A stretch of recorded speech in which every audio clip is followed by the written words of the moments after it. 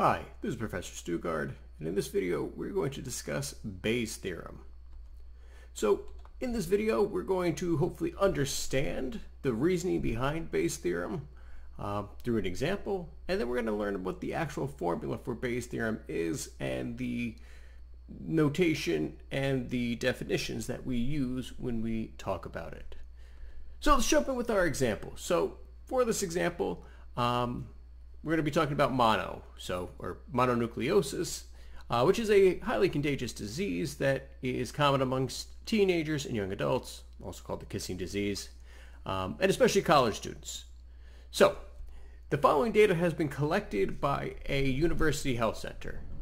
They found that 0.5% of students that come into the health center have been diagnosed with mono, so 0.5% of students have mono. 90% of those students that have mono do come in with a sore throat, however, and then overall 30% of the students who visit the health center complain of a sore throat as one of their symptoms when they come in. So a doctor at the center wants to determine, well, what is the probability that if a student comes in with a sore throat, what is the probability that they have mono? All right, so first of all, let's take these percentages and convert them to proportions and probabilities and use our proper notation. So the first one, we have 0.5% of students were diagnosed with mono. So the probability that a student has mono is 0.005.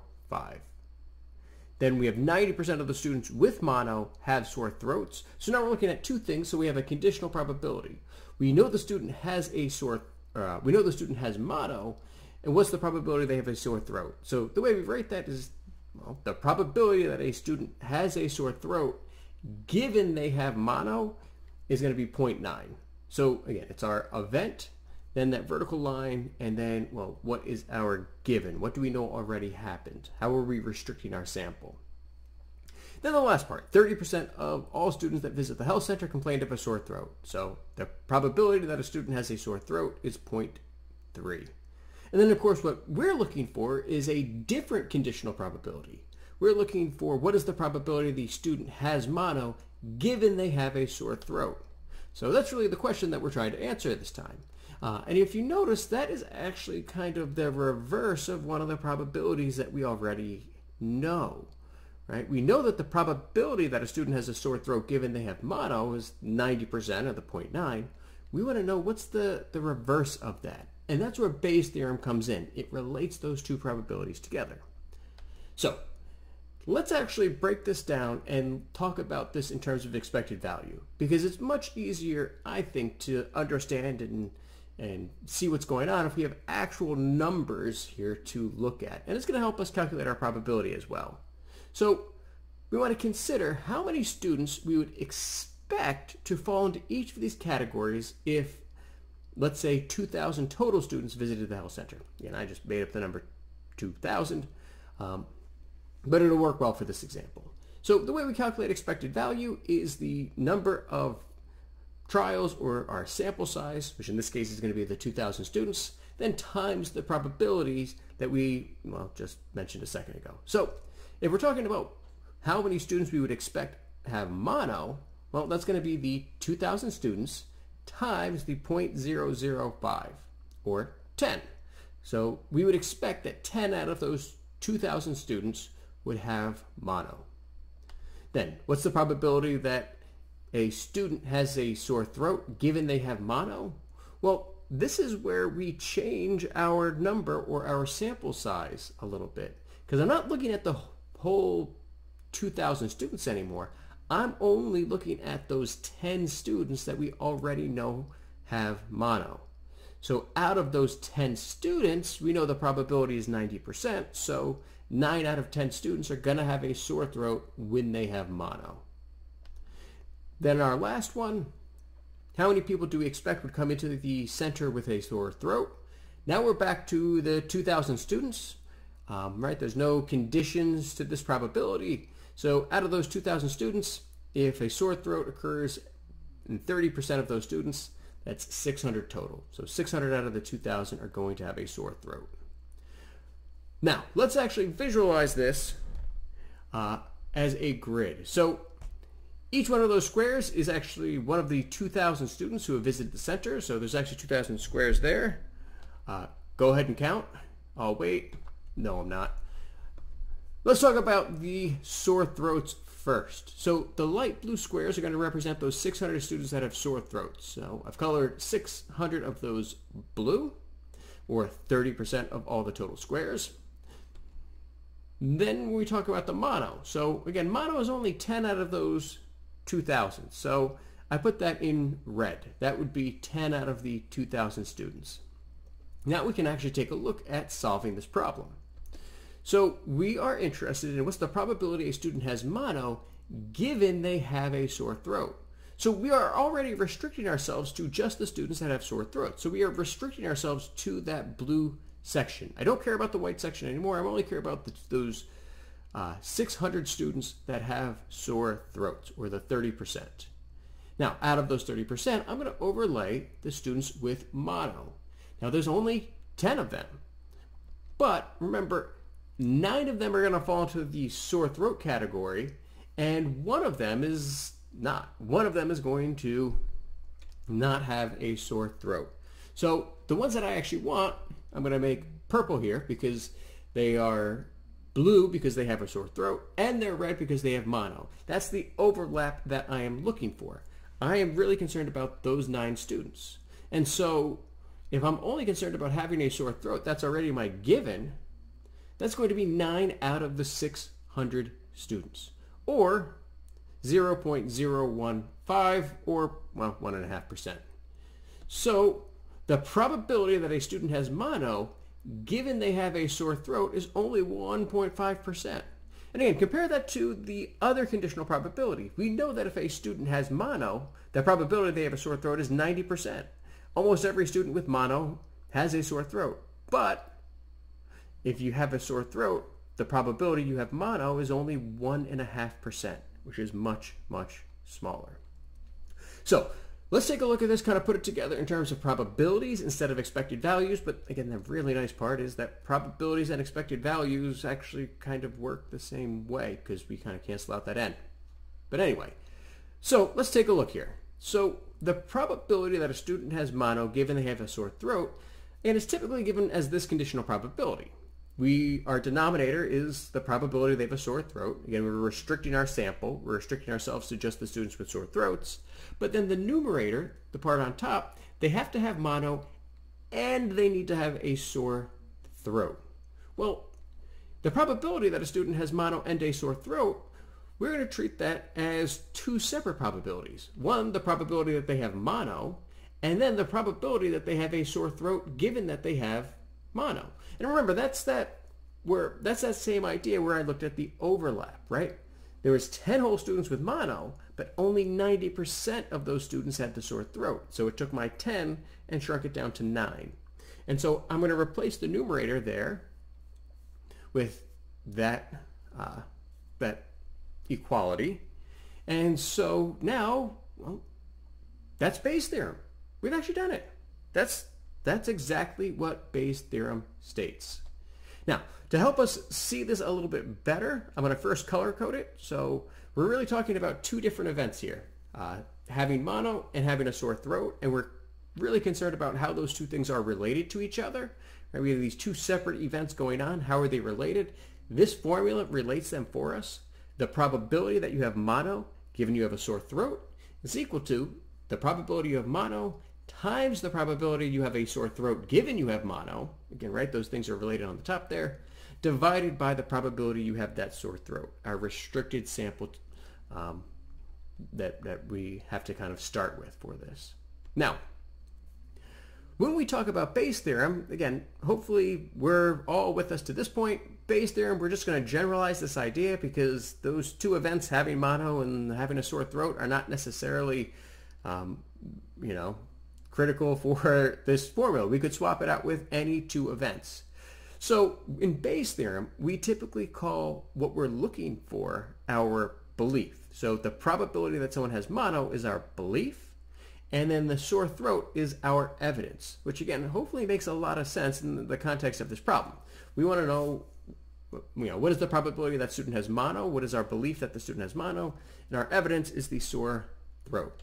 And so Bayes' theorem is actually just, well, replacing those two things. So what's the probability of your belief given the evidence? And it turns out that that is equal to the probability of your belief times the probability of your evidence given that belief, all divided by the evidence. And we usually simplify it to B's and E's, or A's and D's, or H's and D's. It all depends on where you're looking up Bayes' theorem. But I really like this form where is your belief and your evidence, right? How likely is your belief given the evidence equals the probability of your belief times the probability of the evidence given your belief divided by the probability of the evidence. Now, I also like to set up a contingency table whenever I do Bayes' theorem problems. It helps me organize my thoughts much better. It's kind of like drawing the squares, except you don't need to draw 1,000 squares every time. We just need two different events that can either be yes or no, that are complements of each other. And again, you come up with some random number for your total. So in this case, I'm going to say there's 2,000 people total, and I'm going to make myself a contingency table. Now, the first part is mono, right? I know that 10 people have mono, yes, and that means that 1,990 do not have mono. And then I can fill in the sore throat as well, right? We knew that 600 people had a sore throat, which means that 1,400 must not, using, right, our complements, right? Everything's got to add up to our total. And now I can still work backwards and fill in the rest of my table. Now, I already knew that when I looked at the 10 students with mono, 9 of them did have a sore throat, 1 of them did not. And that's actually good enough to finish our problem now, but let's fill out the entire table first, because I can also talk about the students that do not have mono. Those 1,990 students, they get split up. And again, everything has to add together in your contingency table, so that out of those students, 591 had a sore throat but did not have mono, which means that 1,399 did not have a sore throat and did not have mono out of the 2,000 that visited the center. And then we can simply just look at the column that we want for our conditional probability. We can limit ourselves now to, all right, we know they have a sore throat, so we're only looking at the sore throat column. And then, well, what's my probability? How many students have mono given that particular part of my contingency table? Oh, it's 9 out of 600, and we get back to our same answer from before. All right, so Bayes' theorem, again, the probability of your belief given your evidence equals the probability of your belief times the probability of the evidence given the belief divided by the probability of your evidence. Like I said, sometimes you'll see it as they talk about the hypothesis in the data. And again, I really like that as well, because what's the probability of your hypothesis given the data? And we know that that's going to have to be equal to the probability of your hypothesis times the probability of your data being true given your hypothesis, all divided by the probability of your individual data. So we do have specific terms that we refer to these probabilities and Bayes' theorems by. So the probability of our evidence, the probability of our belief, is referred to as our prior probability. That means that's our initial degree of belief, or the likelihood of our belief being true. And that's before anything else happens. What is our probability that this is true, just off the bat? Then we have our posterior probability. This is what we were calculating with Bayes' theorem, is the posterior, or the one that comes after, because the posterior probability is the probability of our belief after we account for the evidence. And that's going to be a big part of machine learning. That is actually how a lot of machine learning algorithms learn. They have a belief, and they have to update their belief based upon their evidence. As they gather more and more data, they update their beliefs. And that is a really critical, important part to understand when you're talking about something like a, Bayes algorithm. How do we update our beliefs given the evidence that is provided? And it turns out machines are probably better at that than humans. And then we have our other two probabilities. So the probability of our event, that's also a prior probability, but it's simply referred to as our kind of our predictor prior, or again, the evidence prior, because it's the probability of our evidence you will see that when we do something like the naive Bayes theorem, we actually kind of get rid of that. We stop looking at that because it's going to be the same for everything, and we'll talk about that in just a second. And then, of course, we have our probability over evidence given our belief, and that's our likelihood. And again, that's the reverse of that posterior probability. So a lot of times when we use Bayes, it's for classification. So what is the probability that something belongs in this class given the data? And so the probability that of the data given the class times the probability of the class divided by the probability of the data. Now, the issue is that, again, a lot of times when we do classifications, it's not necessarily just a binomial classifications. A lot of times, well, we're doing classifications. There might be multiple classifications. And then particularly, even more importantly, is that a lot of times when we're doing these predictions and we're trying to do these classifications, well, there's more than one variable. So the data is actually varied. So in this example, let's say we have, we're trying to classify something based on our data, but our data actually consists of 3 different variables. So let's say we have variable 1, 2, and 3, so D1, D2, and D3. So we want to know what's the probability of the classification given variable 1, 2, and 3. Well, the numerator then we have to figure out, well, what's the probability of data 1, 2, and 3 of what's the probability of variable 1, 2, and 3 given that class times the probability of the class. And it turns out that that's really, really difficult. So what naive Bayes does is we assume that first conditional probability, well, they're all independent. The probability of variables 1, 2, and 3, they're all independent. Now, is that true in real life? No, of course not. That is never true. That would not make any sense, right? Almost all things are somehow related to each other. In fact, that's usually what we're trying to prove, is that variables are related to each other. But the great part is that the naive Bayes theorem, which is called naive because it's assuming independence where it probably shouldn't be, but it works really, really well. Then the other part is that we can get rid of the probability of data 1, 2, and 3. We can get rid of that denominator because every time we do our classification, it's going to be the same. We're always going to have that same denominator over and over again. So it turns out we can actually kind of ignore it, and we might not get an exact probability, but we can get a proportional probability. Because they're all going to have that same denominator. We ignore the denominator, make our logic a little bit easier. And when we combine all those ideas together, and we assume all that independence, then we just have the probability of my point, right? My whatever I'm looking at, the probability of it being classified given data 1, 2, and 3 is now just the probability of variable 1 given that classification times the probability of variable 2 given that classification times the variable of probability given the probability of variable 3 given that classification times the probability of the classification. And that is a much simpler one to use. It's very naive, but it works incredibly well. Particularly when we assume the independence. Again, like I said, it's not the case. We use it a lot of times in text analysis. So your spam filters, if we're trying to determine sentiment analysis, is this passage happy, sad, is this person in love, are they angry? We use Bayes' theorem to help classify. And again, that's used in a lot of different text classification problems that we look at. All right. So that wraps up what we talked about with Bayes' theorem. So I'm going to leave you with another problem, which I think is really kind of interesting. So there are 200 million daily Twitter users. How many of them are human? I don't know. Right, but there's at least 200 million daily Twitter users. The total number of monthly Twitter users is up in like the 300 millions, but we're going to use 200 million for now.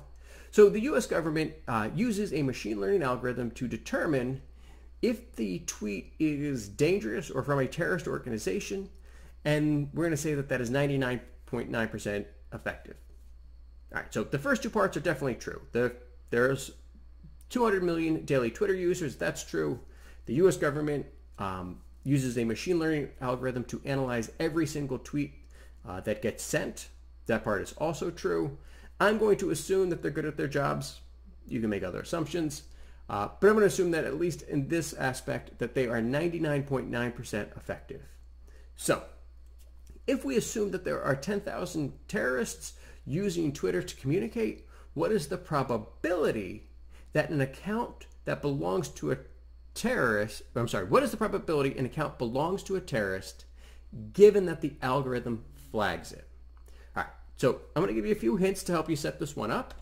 Number one, the probability that you get flagged given you are a terrorist, that is the 0.999, right? This 99.9% accurate. That means the probability you get flagged given you are a terrorist is 0.999, right? That is the super effective part of the algorithm. Well, what is the probability that you're a terrorist? Well, that's going to be the 10,000 terrorists out of the 200 million daily users. So you're going to have to find that probability. And then we're looking for what is the probability you are a terrorist given that you were flagged, right? That's the question that we want to ask. Now, my hint here is to make that contingency table. Draw out the contingency table first, see how that all works out, right? Use those numbers and see if that helps you find the answer to this Bayes' theorem problem. All right. Well, I hope this helped. I hope you learned something. And as always, take care of yourselves.